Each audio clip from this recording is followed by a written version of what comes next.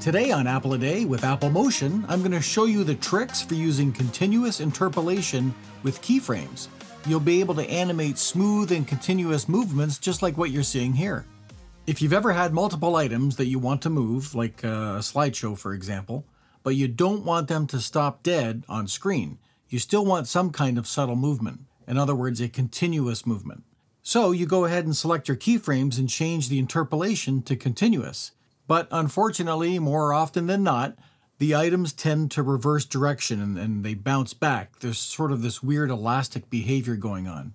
So one solution is to change the interpolation to Bezier, and you can make the adjustments to the animation curve until you get it right. That works, but it's a little cumbersome as well. So I'm going to show you how you can still make continuous interpolation work in your favor. So let's jump in. As you can see, I've got a motion project already open. I'm just going to add some drop zones by going to the Add Object menu and choosing Drop Zone. I'll rename this to Drop Zone 1. And I'm going to do this 2 more times because I want a total of 3 drop zones. And there I have Drop Zone 1, 2, and 3. Drop Zone 1 is right where we want it. I'm just going to go to the Inspector, to Properties, so I can see the position. I'll open Position up as well. So right now Drop Zone 1 is at 0. I'll select Drop Zone 2 and then go over to the Inspector and the Properties tab and change the X position to 2500. That will move it to the right by 2500 pixels. And go to Drop Zone 3 and push that up to 5000. So they should be evenly spaced apart.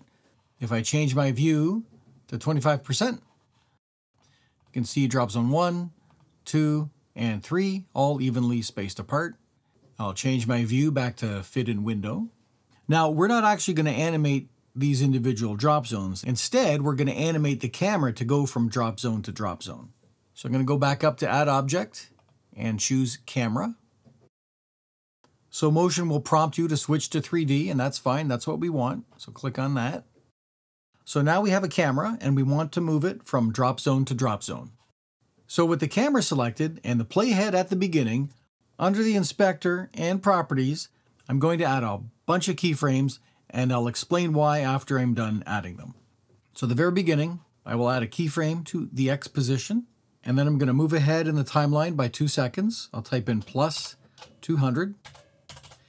And you can see right here, it shows you that I've typed in plus 200. And it's not 200 frames. That is going to get automatically formatted by Motion to be 2 seconds and 0 frames. If I just typed in 2, it would move the playhead by 2 frames. Well, that's not what we want. We want 2 seconds, so plus 2. And you could put in the colon or the semicolon like that, but the system is smart enough to separate that automatically. So we will just type in 200, and that puts us to 2 seconds. I'll add another keyframe to X. Without changing X, we're going to leave it at 0. I'm going to move ahead by 1 second now. Plus 100, hit return. Add another keyframe to X, and here we're going to move this to 2500 to move us over to the next drop zone. I'm going to move ahead another 2 seconds, plus 200. Add another keyframe. We're going to leave it alone at 2500.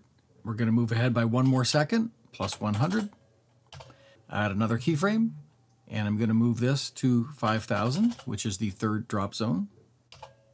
Move ahead by 2 more seconds, plus 200. Add another keyframe. We'll leave that at 5000. We're going to move ahead 1 more time by 1 second. Add another keyframe, and we're going to change this to 7500, which would be the position of a 4th drop zone if we had it. Okay, so let's go over this. The first keyframe starts the animation, but we don't want to move for 2 seconds, giving the viewer some time to see the picture. So nothing's happening for 2 seconds. And then at the 2 second mark, we're going to move to the next drop zone. And again, hold that for 2 seconds. And then at 5 seconds, we'll move to the next drop zone, which we will hold for a few seconds. And then, of course, move off to the next drop zone if there was one, but in this case, it just goes off screen. Now, if I play this back, so it plays back okay. As you can see, the movement is not continuous. And you can see, if you look closely at the animation curve, there's some easing in and easing out at the keyframes. So that does help smooth out the animation. But obviously it's not continuous. So let's fix this. We're going to change the interpolation for all of these keyframes to continuous. So with the camera selected, click down in the keyframe editor. Now, by the way, if you don't see the keyframe editor, you can activate it by clicking on this icon over here on the right. Once you're in the editor, you can enlarge the view by clicking on this icon, which is the Fit Visible Curves in Window. So now I'm going to press Command A to select all the points in this curve. And I'm going to right click on the last one. And under Interpolation, I'm going to change this from Bezier to Continuous. And now we have a nice, smooth curve all the way through. But it's still not what we want. So let's play it back and see what it did. So the movement is certainly smooth and continuous, but it does this really annoying elastic bounce thing, which is not at all what I want to see. Before I move on, I just want to change the Z property of the camera to move the camera back a bit so that the drop zones don't fill the window. So if I play it again, you can see better what's happening. Okay, so how do we fix this bounce? Well, I'm going to go back in the keyframe editor. If I click anywhere, it will deselect all of the keyframes. And I'm going to use the arrow keys in the inspector right over here to jump from keyframe to keyframe. So here I'm at the 3-second mark, and you can see that X is at 2500, which is what we had selected. But looking at the curve, you can see that it rises up a little bit before coming back down. That's what's causing the bounce. So it's kind of moving back right about there. So we need to smooth out this curve. So to fix this, I'm going to move these keyframe points in the curve manually, which won't be precise, but we can put more specific values in later. So if I click on the keyframe at 3 seconds, and if I hold the Shift key down, that's very important. If I hold the Shift key down, it will prevent moving that keyframe from left or right. Shift will constrain the mouse movement to be just up and down. I'm just going to move my playhead away from this for a second. And so if I again click on this, hold the Shift key. So I'm going to move it down until it looks like that curve is not going higher than the point at 5 seconds. So it's still going up slightly, but I'll move over to the next keyframe at 5 seconds, do the same thing, except instead of moving it down, I'm going to move it up. So something like that. Now it looks like that line doesn't reverse direction. It's still going either straight or up. So let's play this back to see if we did that right. So that's pretty good. It's still continuous movement. It's not reversing itself or bouncing back, and the slide stays on screen long enough for the viewer to enjoy it.